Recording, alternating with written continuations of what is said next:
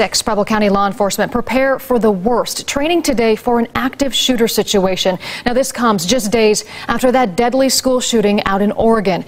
With that tragedy fresh on our minds, Preble Edme was right there alongside officers for today's training. She's here now to tell us how the practice scenario is making an impact.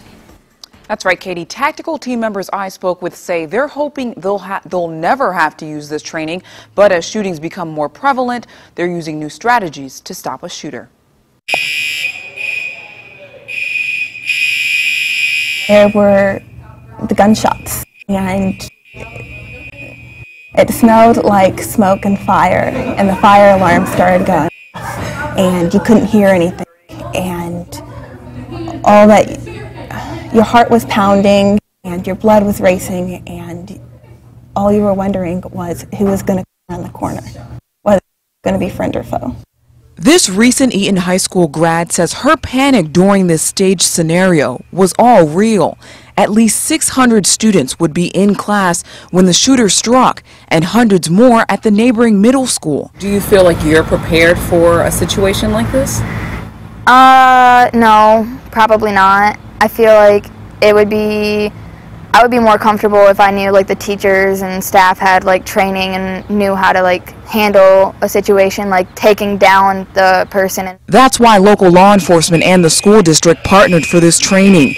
Teachers and staff have learned new objectives, including how to barricade their classrooms and the best ways to escape on their own.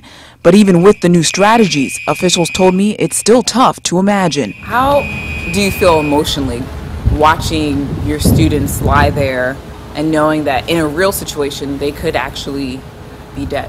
It's very difficult. Once we heard the gunshots first go off, the assistant principal, Stan Hughes, and I took off running, emotionally tied to it, sweating, adrenaline rush.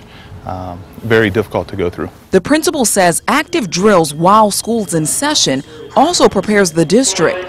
Chief Chad Depew says training adds another level to that preparation. The number one objective is to locate the gunman and make sure he can kill no more. So obviously the safety of the students and be able to ensure their safety, we have to locate the threat and neutralize the threat. In this scenario, officials and police secured students, although as part of the exercise, several suffered from serious gunshot wounds.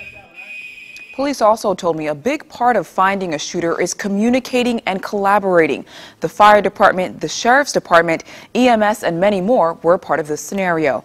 Preble Edme, 2 News, working for you.